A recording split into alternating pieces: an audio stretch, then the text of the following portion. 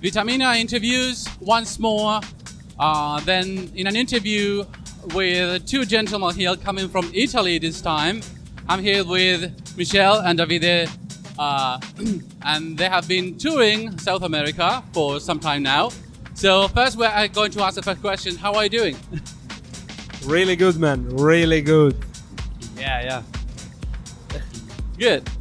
So we're going to start with a question. Is something that we ask all of our artists, and it's what were your first favorite artists in electronic music?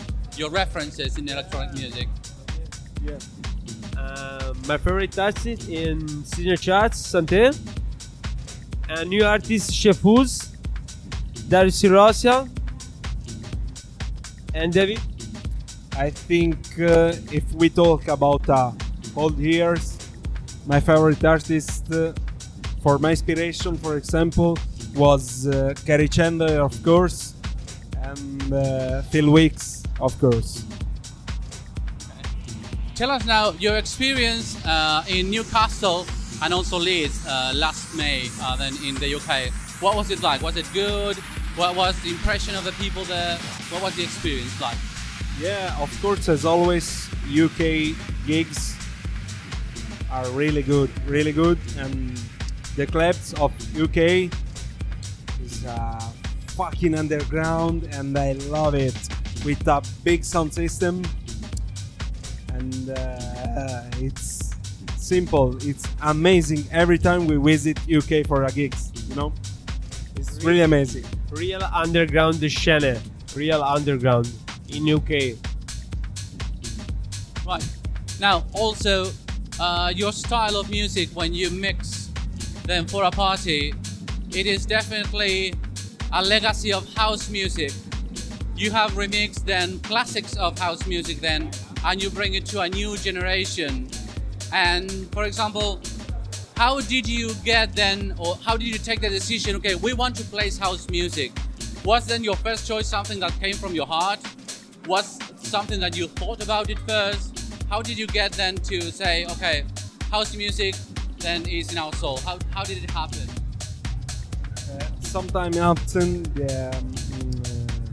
me and my brother mixes old school with a new school, and it's really great. The people like this.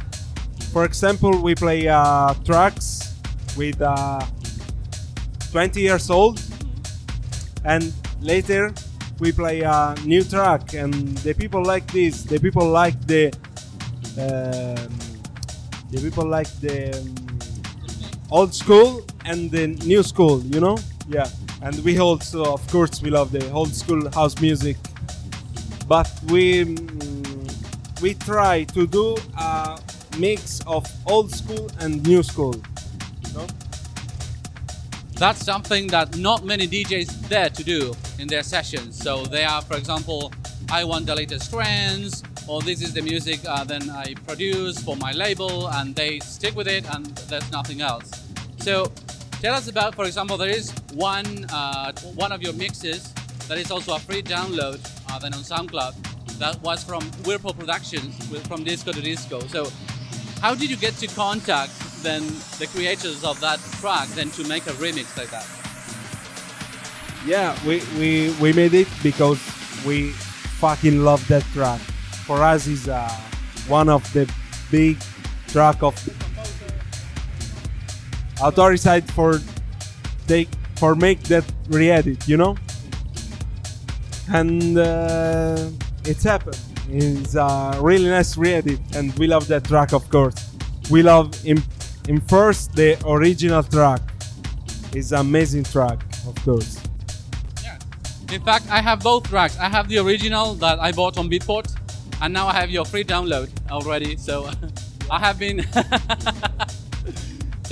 then watching all of the videos that you have on your Facebook page, and they are really amazing because every city where you go, the reaction is the same towards your music of mix of old school and the new school. Do you select then any of the tracks that you are going to play on a night, or then you just go with your heart? I mean, is there any plan in your set?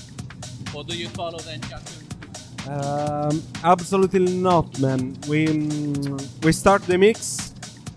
We before see the people in front of us, and we think which track is best for them. You know, we not prepare anything before the set. We try to see the people what you want. You know, and this is our way to DJ set. So it's a really good thing that you can read your audience immediately and the reaction. So really, that's also part of being DJ that not everyone has. Some people will just look at their track list and go with it. So congratulations on reading your audience really, and to really make them go really wild. Now, tell me about then your own record label. Okay. Why did you create your own record label? Because you have then published music in very good record labels, but then you created your own. So what's the spirit of your own record label? Yeah, I think in the career of a DJ and producer, of course, we need to make something special for us, and we like to do what we want really, you know? And he's born creator because we want to do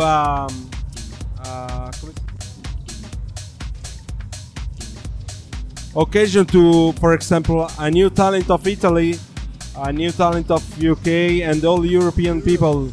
Yeah, we like to do our original track and some new talents of the electronic music. Okay, now your plans for the future. So do you have any plans for this year, next year? Something that you would like to do, like new productions, collaborations? What's in the future for you?